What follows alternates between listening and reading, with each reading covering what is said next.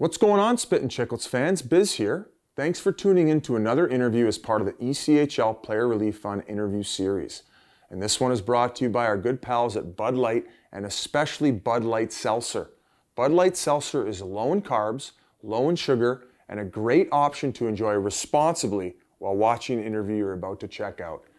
And in another unquestionably good move, Bud Light Seltzer has generously donated $10,000 to the ECHL Player Relief Fund.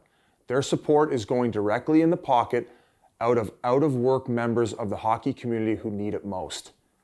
We know times are not easy right now, so we're trying to give you as much content as we can. So we hope you enjoy this interview, and please stay safe. And once again, thank you to Bud Light and Bud Light Seltzer. It's been about 2.5 years since we had this guy on. He's one of what I call the four horsemen of Twitter when it comes to hockey news. You see him on Sportsnet here in Canada and on the NHL Network back in the States, and of course on Hockey Night in Canada every Saturday.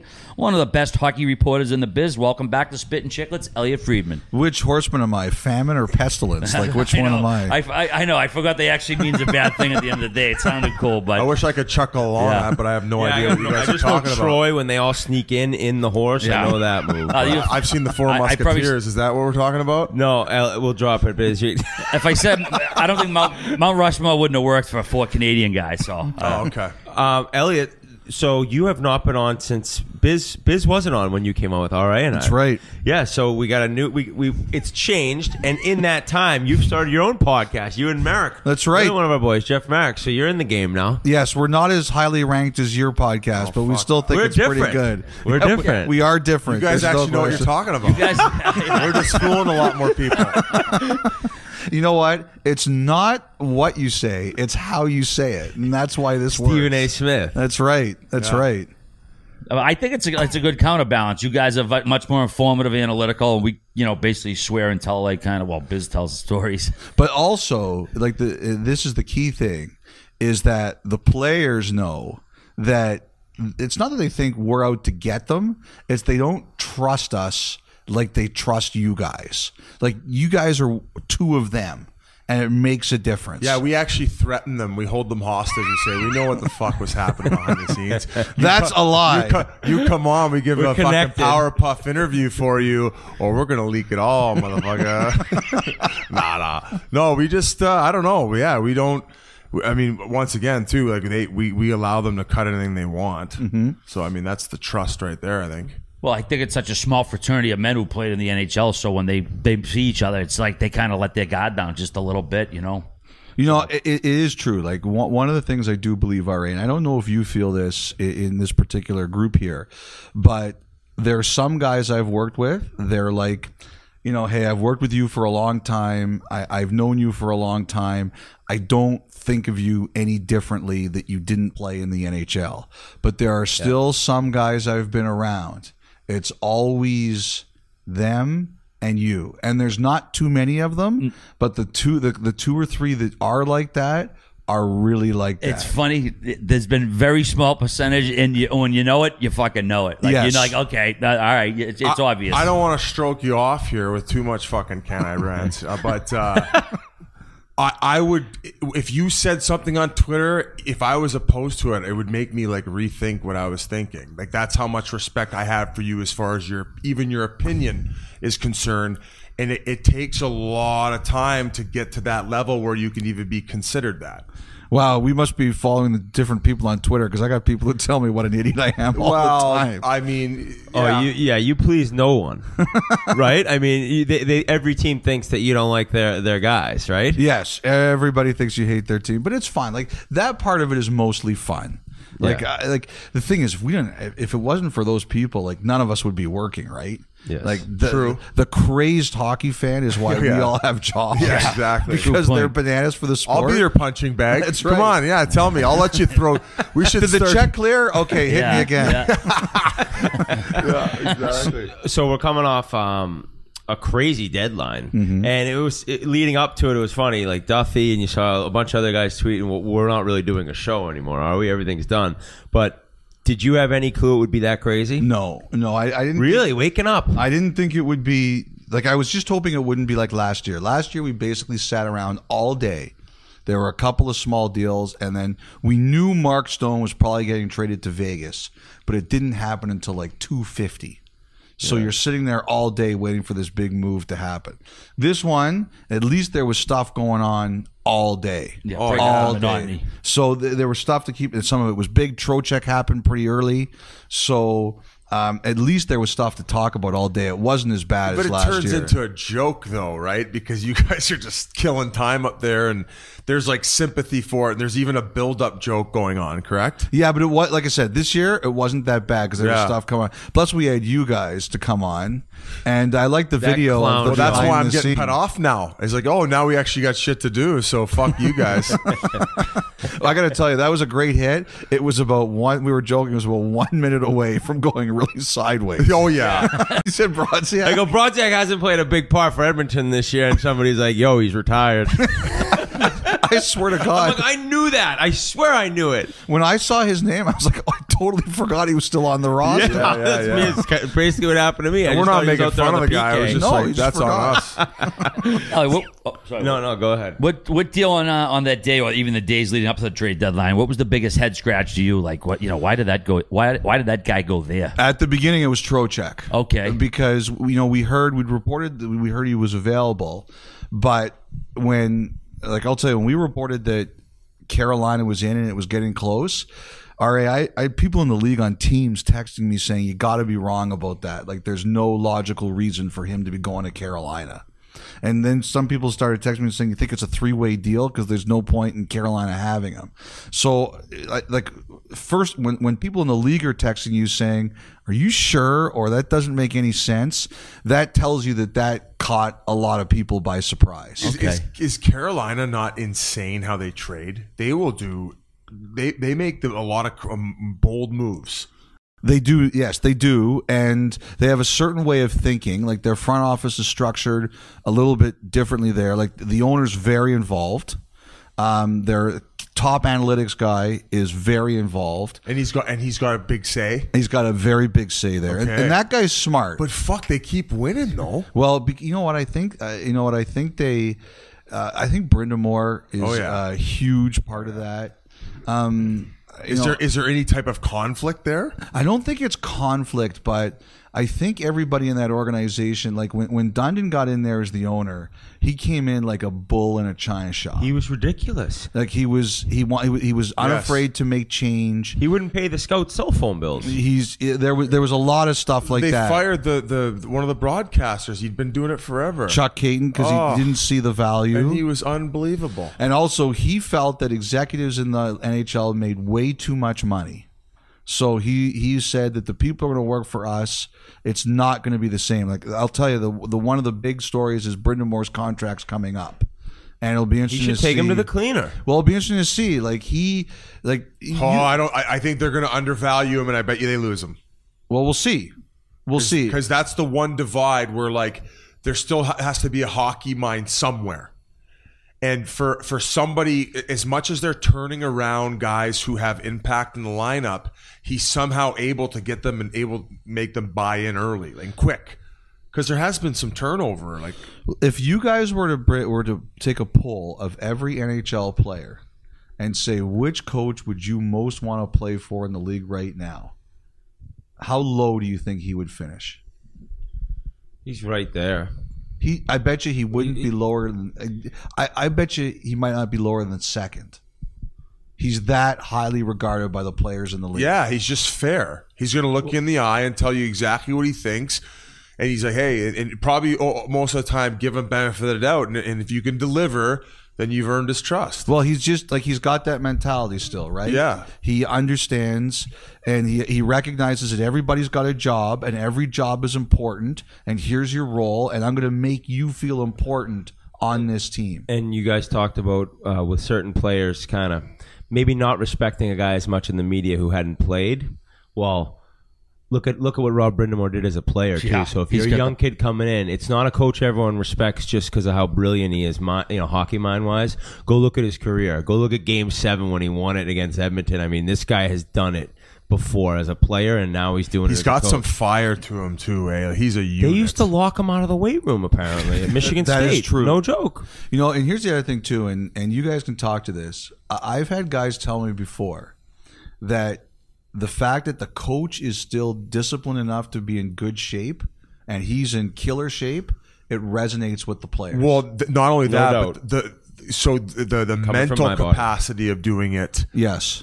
takes so much energy away from you. I can understand why these old players who do that, just like they're like, fuck, they got beer guts on them. They're like, oh, I just can't get up. I'm fucking not going to the weight room today. I had a player tell me once, Biz, that he thinks that I would be a little bit more respected if I was in better shape.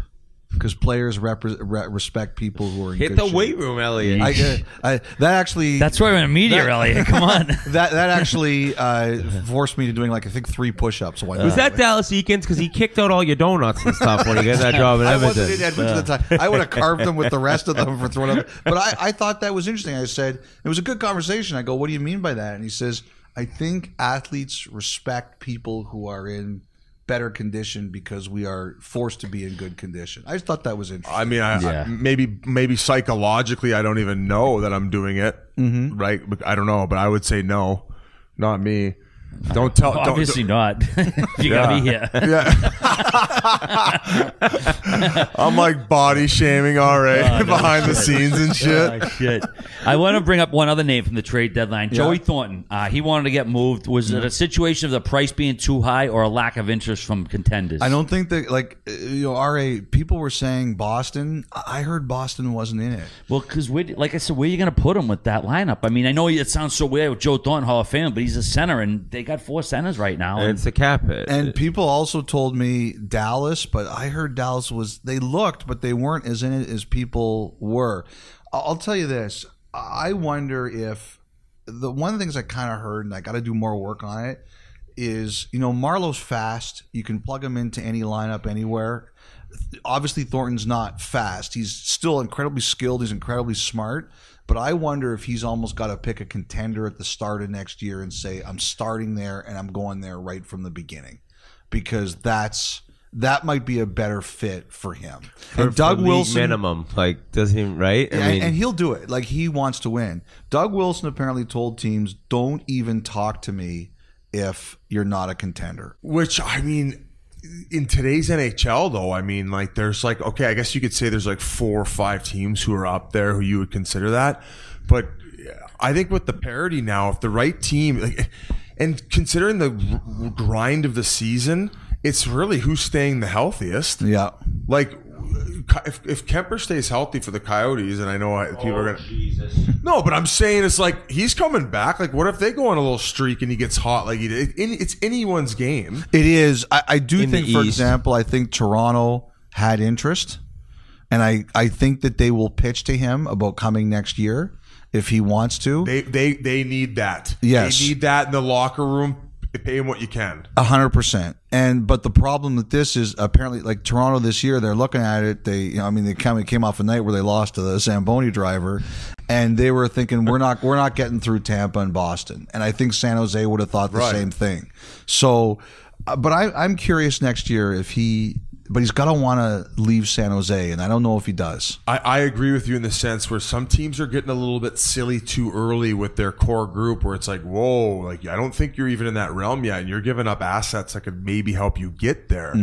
Who do you think? Which teams do you think have been a bit too aggressive and overvaluing what they might have right now? I say Vancouver, and I might start getting hammered. but they just keep dummying you. You know, here's what it is. There's 2 teams that go for it, Paul. There's the teams that think they can win, and there's the teams like Vancouver. They haven't been in the playoffs in 4 years. Okay, when was the last time they won a playoff series? 2011. Right. Like, look at Arizona. Like, people made fun of Arizona for making the Taylor Hall trade this year. They haven't been in the playoffs They since just want 2012. the fever to, Sometimes it's the you got, fever. like, and people were ripping Columbus last year. know. I totally got it. At some point in time, you have to say there's a reward for being our fan. Yeah. And, Vancouver. And look what it's done there. Yeah, and also Vancouver knows that. What are they going to have to pay Pettersson next year? Like 9 a year, 10 a year. 9, 10 a year.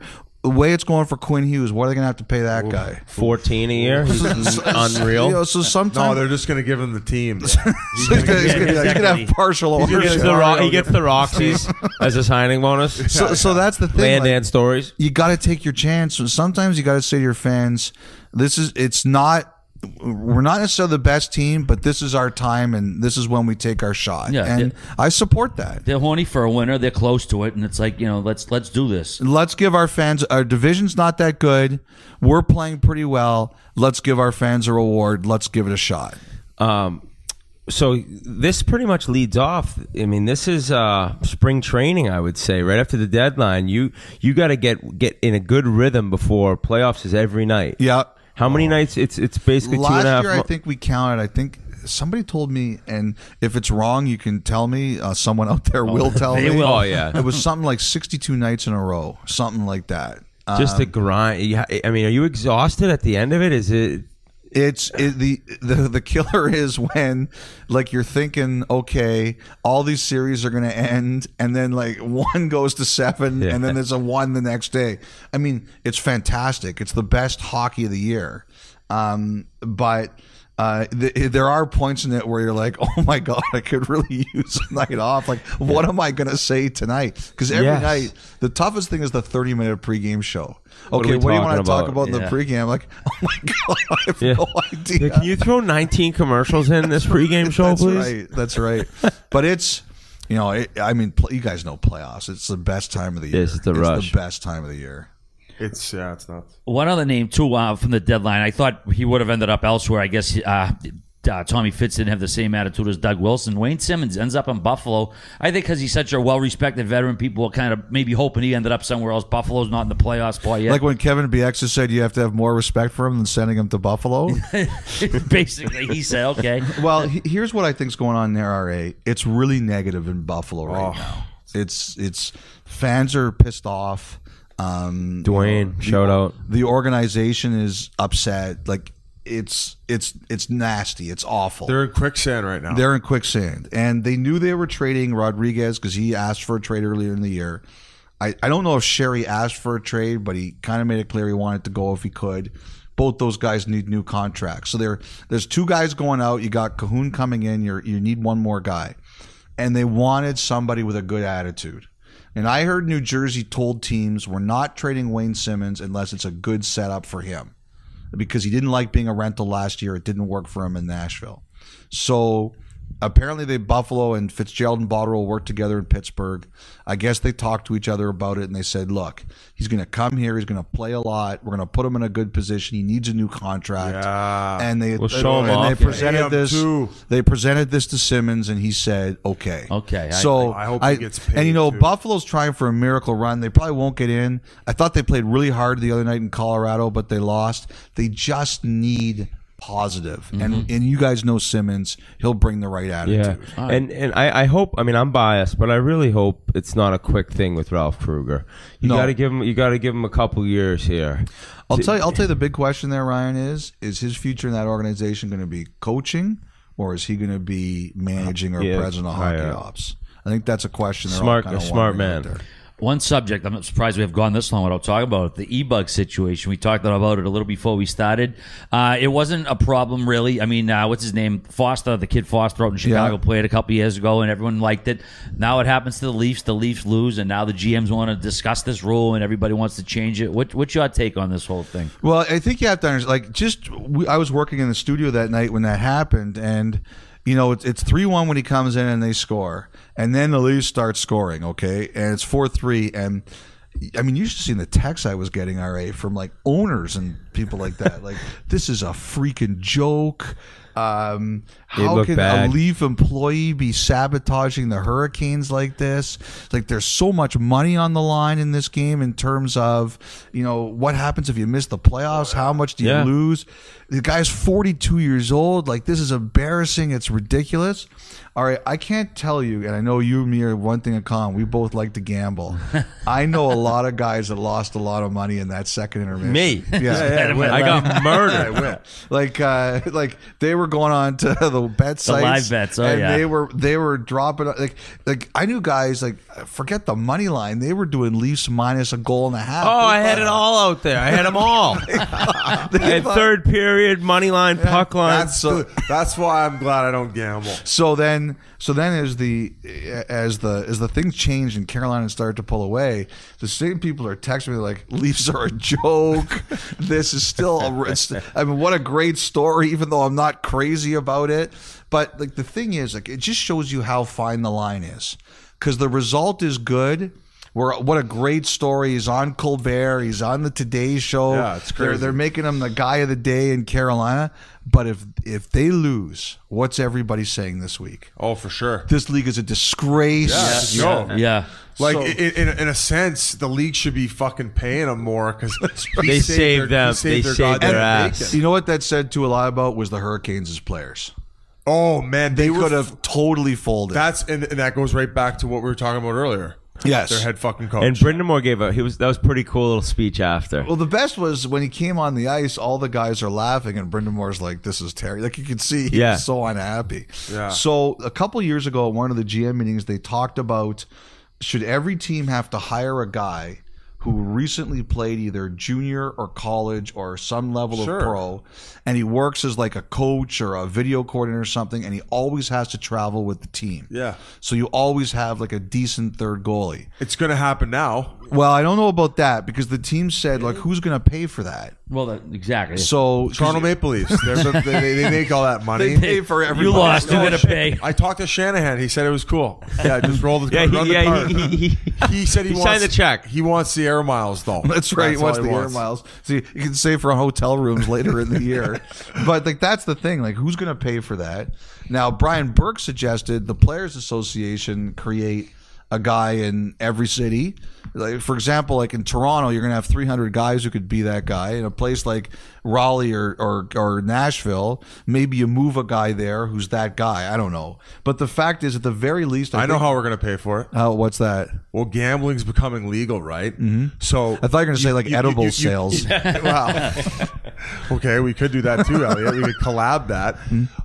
You would have gambling on who thinks the first e-bug is going to get to the net, and then you collect and pay them with all the losers' With the winnings, money. that's right. And then you can bet on like save percentage when they actually end up getting in there, and you could sell sponsorship on that jersey. It just so happens if that goalie enters the game, the logo of the team who paid for the advertiser who paid for the logo on the front of it gets to keep it, and they get center stage. Look how much airtime Air's got. That's true. You know? How much money in advertising would that have been? 5 million? I wish you would suggest that to Berkey when he was here, because he doesn't believe they should advertise on the jerseys. He might have had a heart attack right in his chair. Okay, so we got to let everyone know this is the same day we interviewed Brian Burke. So if we've been talking about the e-bug and all these interviews recently, it's because it just happened, and it's created some drama. Yeah, it's been a fun topic too. You know? Absolutely. Oh, it's a great topic. But I think one thing you will see, RA, is I think they will say, you know, there's got maybe like an age limit. I don't know, because there's no 42-year-old goalies for a reason. Well, that's funny because everyone's bringing up his age, and he won the game. Yeah. Like that. That's what I kind of find ironic. But That's a win for the old guys. Yeah, you can't be going against the age category because that could be offending people. That's right, nowadays, federal right? offense. So That's yeah, right. come on, man.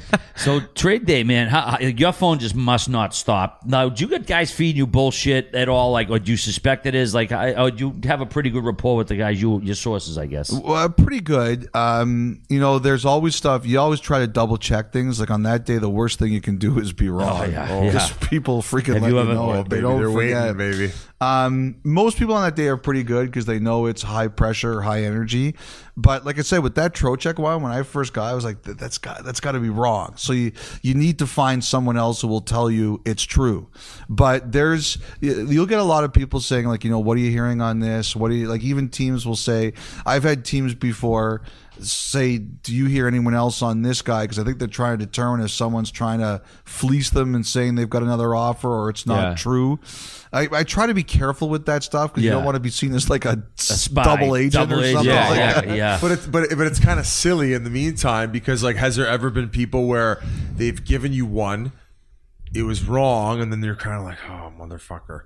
and then like maybe they give you another one. You go, "Are you sure?" And then you do it, and then they're wrong again. Have you ever had to like be cut someone off and say, "Hey, you're no longer my scoop fry, bro"? Well, I'll say this: I always believe, Paul, if I screwed up, it's my fault. Like I could have tested the information. Accountability is nice, but so I never like to blame anybody else. But there have been times like there's certain guys who, if they send you something, it's gold. It is gold. Yeah.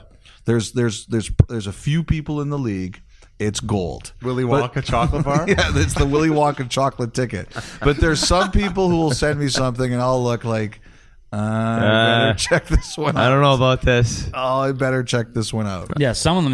I know the old 3-source rule they taught in journalism school. Sometimes it just doesn't work sometimes in that field. Well, Twitter's changed everything, right? Yeah. But you always try to double check if you can. Now, I have one thing I do try and do if I can is I send a heads up to the GMs and the PR guys of the teams involved.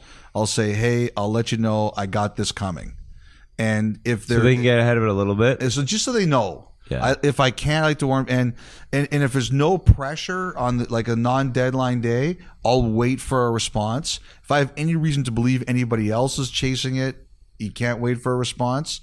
But on deadline day, it's like it's no holds barred. It's like if you're sure, you're just going, and they all understand. Royal that too. Rumble. Yeah. But like I really because I know that the teams, the agents, the players, if you can give them a heads up that you know something, it pays off in the long run if you can. Do you have an example of maybe letting somebody know that you got something that's coming, and the guy's like, "How the fuck did you get that?" Like he must. Oh yeah, there was one what? trade.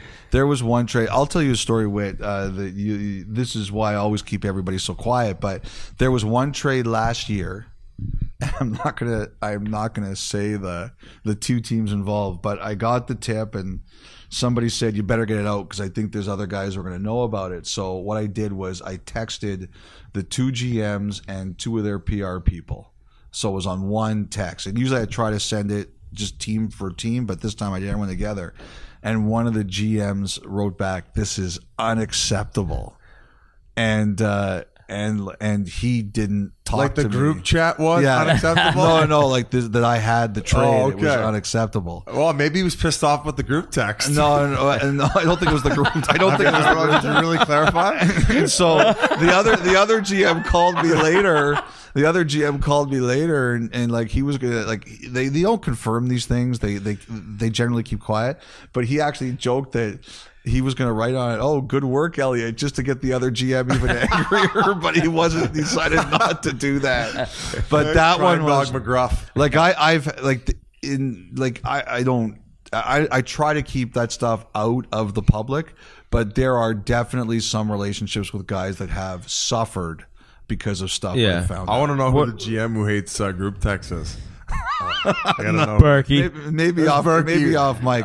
What I'll tell you, like the story that really changed the way I protect people was there was 1 week where I had a player who I got along with really well, and he came to visit Toronto and he blew me off in the dressing room, and I was like, okay, Like blatantly looked at you and walked away. yeah, like I went to go say hi and he walked away from me, and someone else saw it and he goes, "What did you say about that guy?" And I go, "I don't know. Like I don't." He was a guy I got along with really well, and so I was like, "Holy smokes!" And I couldn't figure it out.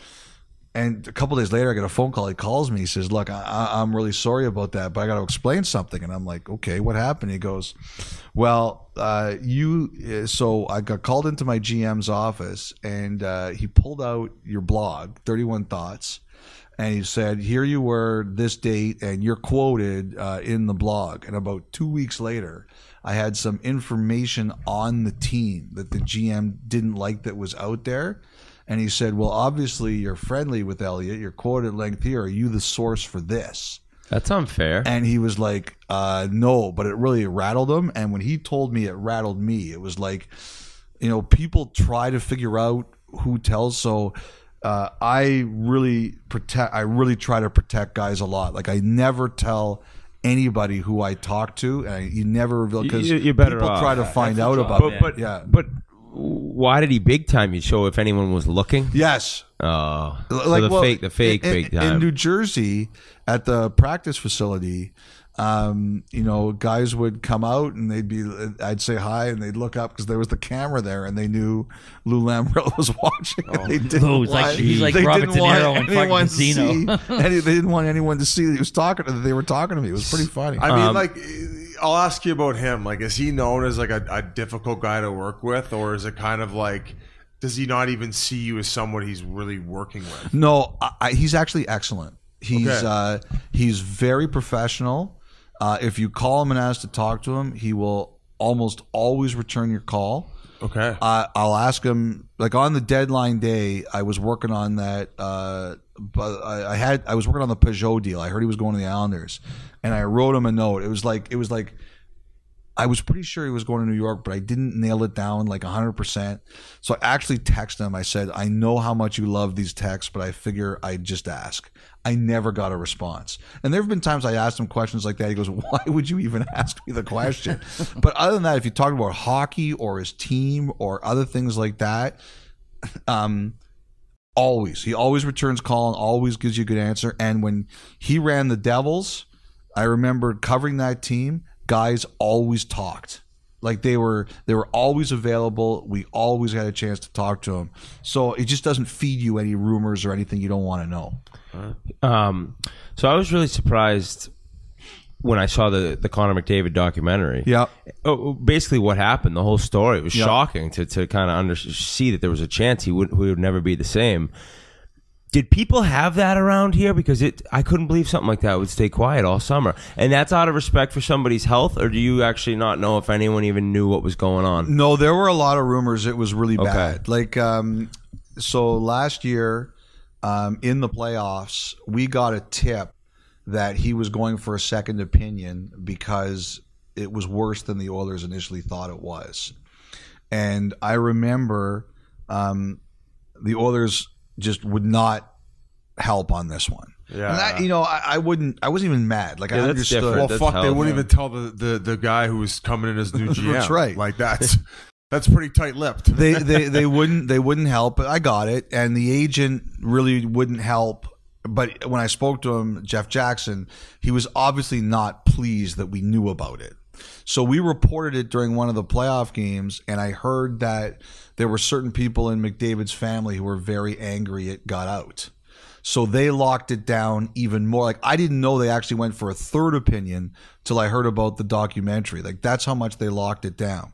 And the other thing that happens, Ryan, is that it's the summer, so we're not. A lot of us Our deal is pretty simple. From Labor Day to Canada Day, you're done. I'm on call. So the thing that Rogers... You must get wrecked when that season. So Rogers is good about in the summer, you don't have to do anything.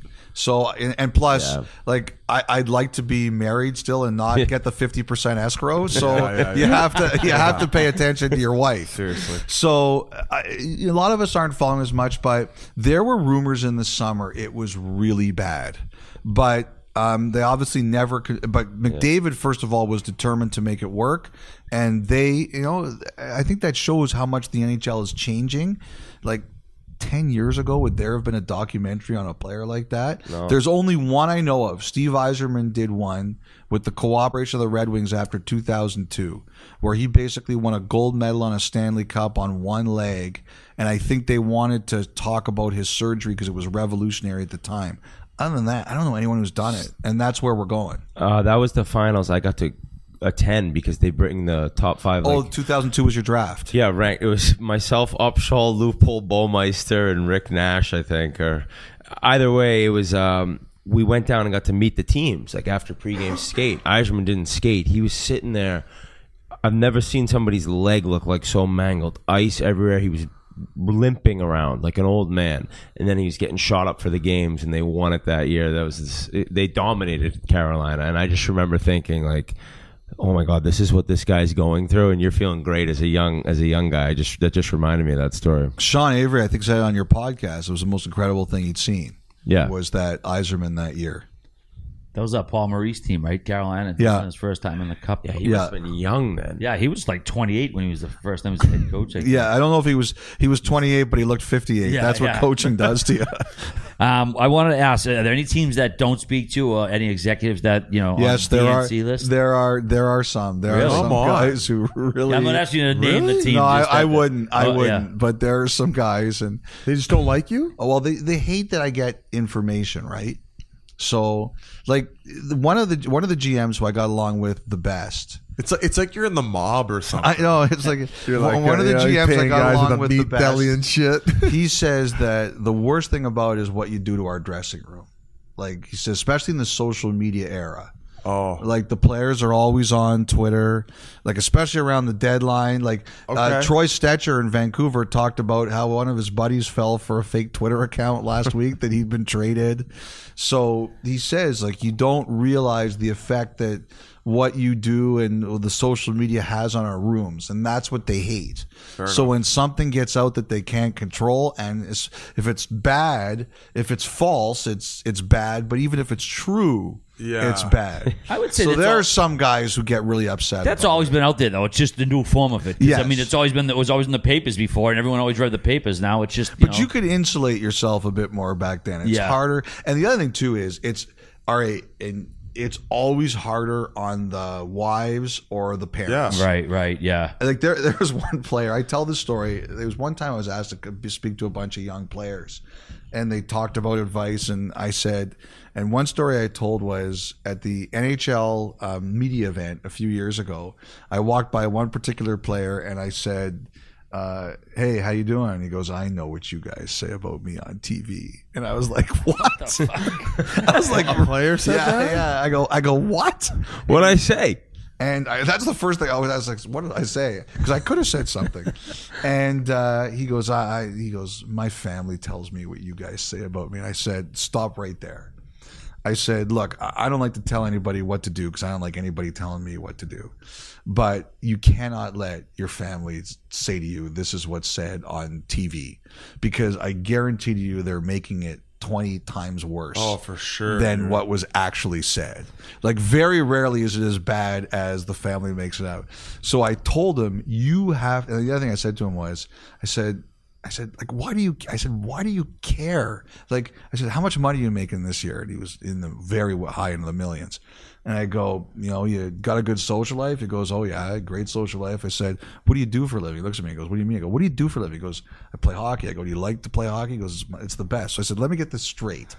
You're playing hockey, you're making millions, you could date anybody who you want to date, and you're worried about what we're saying about you on television? Like, what's wrong with this picture? Fair enough. And he came up to me later in the year and he said, like, wow, like that was really good for me to hear. But I just, I think that's the thing. There's probably guys who listen to this podcast who will hear you say that and it'll change their whole mind. Well, you know what? Like Biz, you and I have talked about this. Like when I got to Hockey Night in Canada, I noticed that I was getting praised or ripped in like newspaper columns more than I ever had been. Yeah.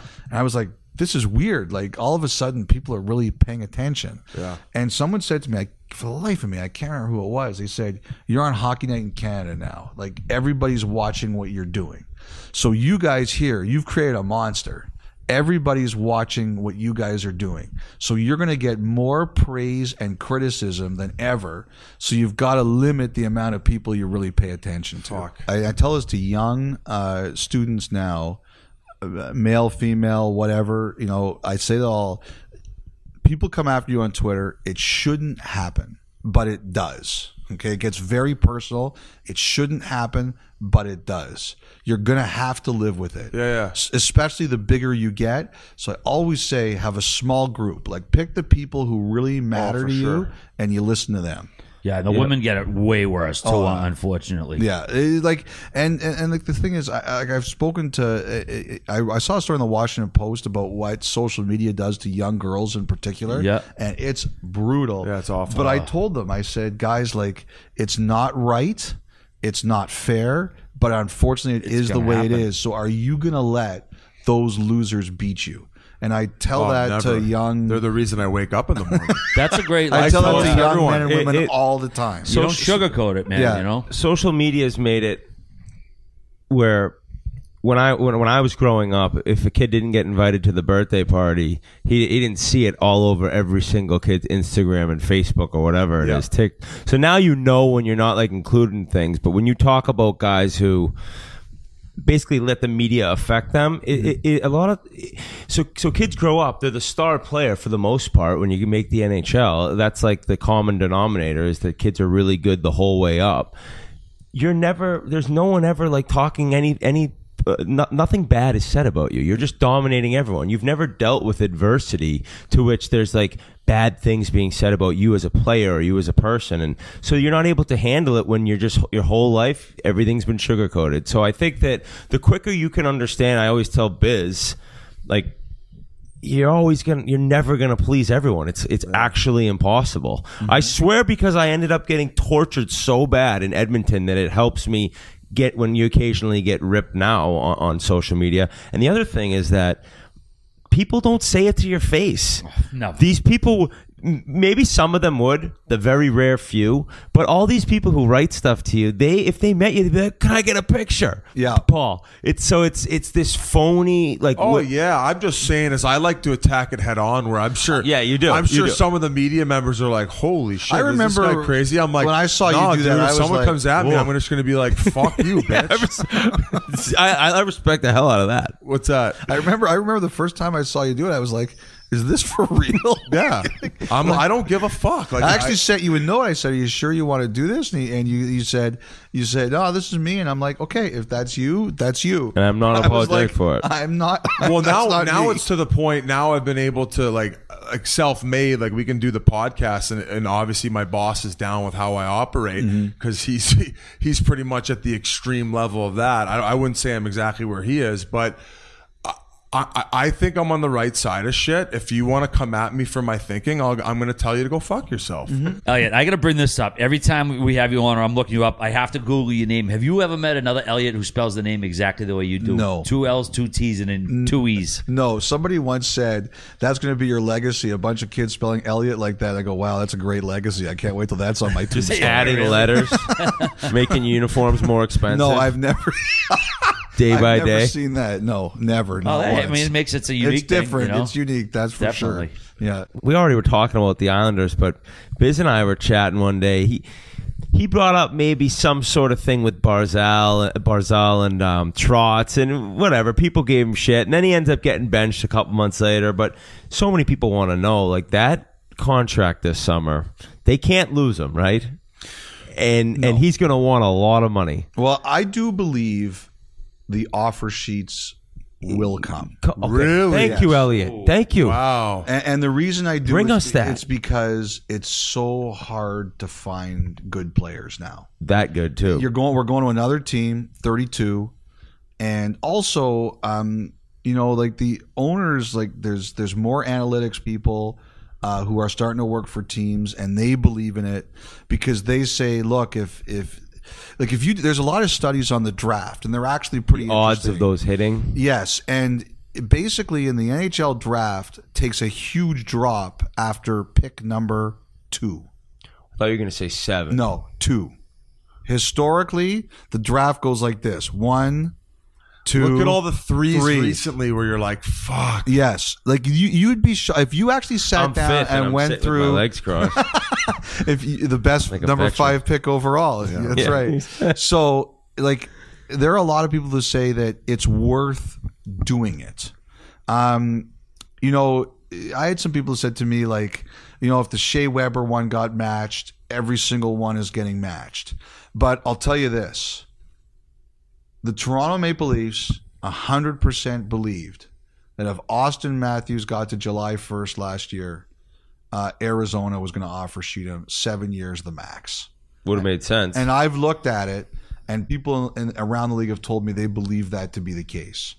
Columbus wanted to offer sheet Mitch Marner, but he wouldn't sign for 7 years. He wanted to do 3 or 4. So Columbus said, that's ballsy. "Yeah." Columbus said, "No, we're not doing that." We're all in. If How we're about the going in. fucking So, Stones on the Coyotes, baby? Yeah, like they- Oh my god! they Tell were- me more. they They're were gonna gonna make the do it. playoffs. Biz. Tell me more, Elliotte. Nobody has said to me that's false. I think the Leafs believed it.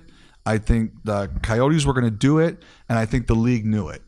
So, the attitude is moving. The one thing that's interesting thing about the whole thing that fascinates me about Barzal is everybody always says if Lou Lamoriello was still the GM in Toronto, Toronto's negotiations wouldn't have played out that way. I would completely agree. Four forwards wouldn't be making 40. I thought they were a little soft. Okay. I thought they caved in. So we're going to find out what's going to happen here, right? If it gets to He's going to get tested. July 1st. Yeah. Because number one, is Barzal unhappy at all? I wouldn't say that. I don't know. Is you have this very unique talent and a kid who thrives for offense. He gets joy out of getting points, right? Mm-hmm. And who doesn't? There's other organizations where they value it the same way he does, whereas like they're willing to like let it ride. And Tampa, for instance, they clearly play a different pace and open things up a little bit more than some teams do, right? Mm-hmm. He wants to go there and be free. That's my opinion. Mm-hmm. Now, Trotz coaches a certain way. It didn't work for a long time. He ends up turning that group around in Washington. Now his theory has been proved right. Mm-hmm.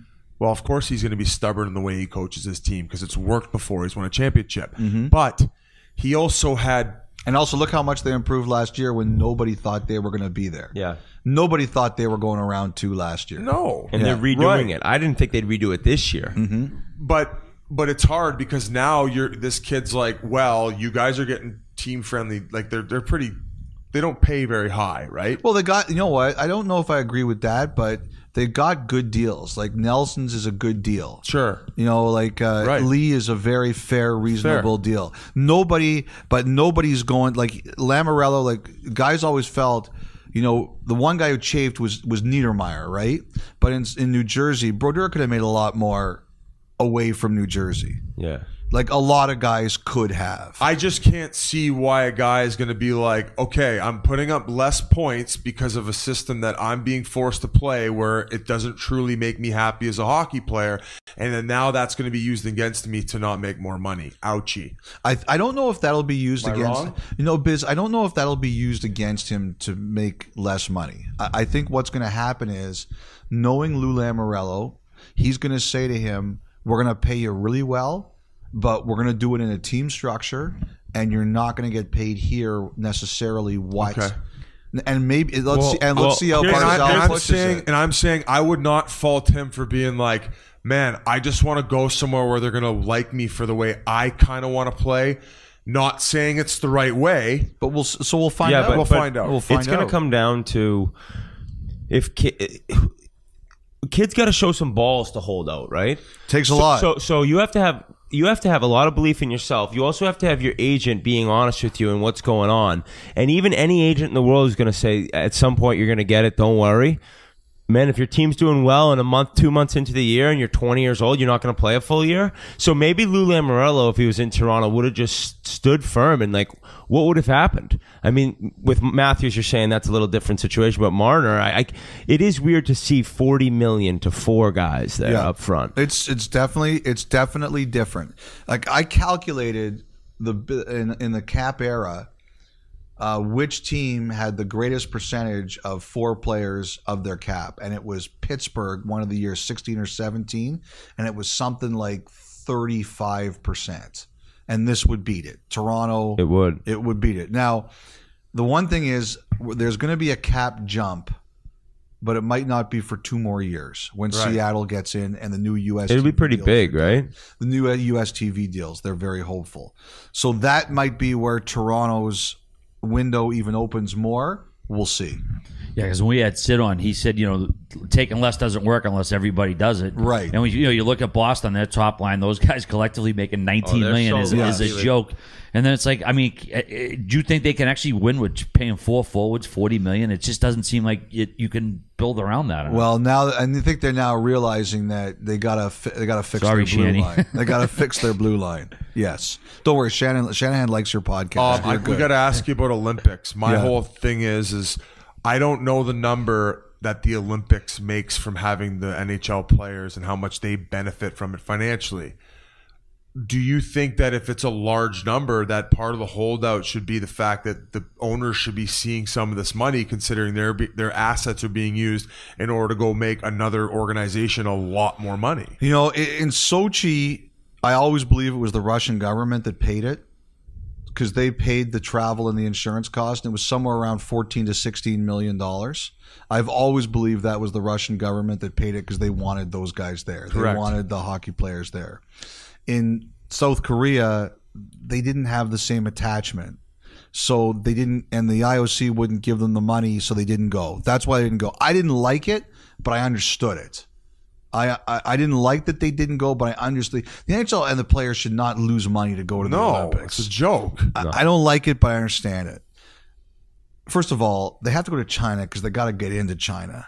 But number two, now the IOC has said, we're going to take care of this. I think what they realized is that their hockey tournament wasn't as good. The Germany getting to the final is a great story, but it's not a TV draw. No. And NBC seemed just a second rate. NBC everybody loves Germany. Wants the best players there. NBC wants the best players there. They want the best teams there. Look, if the IOC steps up and says we're going to pay, the money's going to get done. There's no way the league knows they will face an avalanche of criticism if they don't go after these costs are paid for. It won't be good for them. They're going to go. They're going to go, I think. We'll grind our way there, but it's going to happen. All right. Yeah, it feels like, I mean, the Dream Team back 92 NBA, that was such a huge leap for them. And it feels like if the NHL could get something like that, because it feels like it's just on that cusp of being to that next level, and we just can't get there. They like it, RA, in North America. Like if it's Salt Lake, 100%, Vancouver, 100%. They're not crazy about it elsewhere. But you know what? It's time. Like this might be the only time you can get Crosby and McDavid against Matthews and Kane. Yeah. Oh, you yeah. have to have it. Absolutely. You have to have it. Ovechkin, now that one last ride against these guys. Like you have to. Yeah, because he's never gotten an Olympic gold. He's got his cup. Yeah. Ovechkin, Malkin, Crosby, McDavid, Matthews, Kane. Yeah, talking the potential for the greatest tournament ever. You have to do it. Yeah. All right. Wow. Jesus Christ, Elliotte. Yossi, Timo Meyer. Hey, we'll think pay for about the fucking Switzerland. flights. Don't come over the thing. I can't wait to get this. I better be invited to the Pink Whitney Suite in Beijing. I got it. Better happen. Imagine. Can you imagine? I'll just be getting Nobody can massaged afford down. them in Ontario, Ryan. Like you guys are gouging No, they're us coming here. April 1st. April 1st, No, not I an get your April bottle. Fool's Day. Well, I Elliotte, get your bottle. this is awesome, man. And everyone, check out not only your column, 31 Thoughts Weekly, but also you and Jeff Marek's podcast. Same thing, 31 Thoughts? Yep. So that's great. You do some great work, and we really appreciate you coming on and sharing some of those stories with us. Well, I appreciate you guys having me. Thanks a lot. Thanks. It's been an honor. You know, guys, like you should be proud. You've done an incredible. You built something from nothing. Well, we hope you guys enjoyed that interview. And once again, thank you to Bud Light and Bud Light Seltzer for their support of Spittin Chiclets and the ECHL Player Relief Fund. I've mentioned it times before. Go check out the social media, the ECHL and or Spittin Chiclets, to find the GoFundMe that's directly linked to the ECHL Player Relief Fund if you care to help out. Thank you guys for watching.